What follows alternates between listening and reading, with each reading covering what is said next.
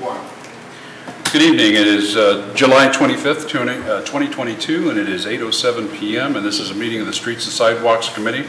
To my left is Councilman Samuel Pierce, and to my right is Councilwoman Lynn Snee, and I'm Bob Phillips, the chair of the committee.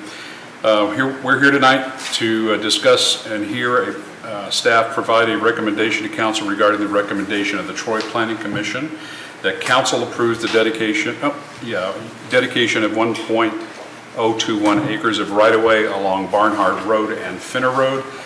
This is for the new Miami County one-stop facility. Consideration of emergency legislation is requested so that the county's project can proceed on schedule.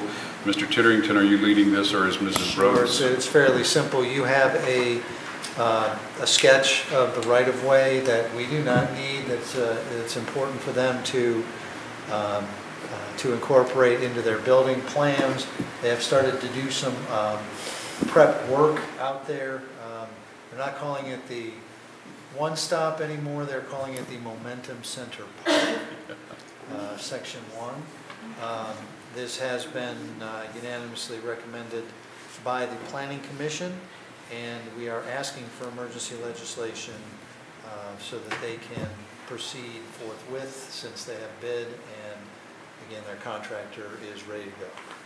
I have no questions on this item, either one. No questions.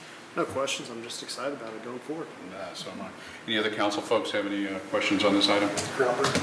Anybody in the audience have any questions on this item?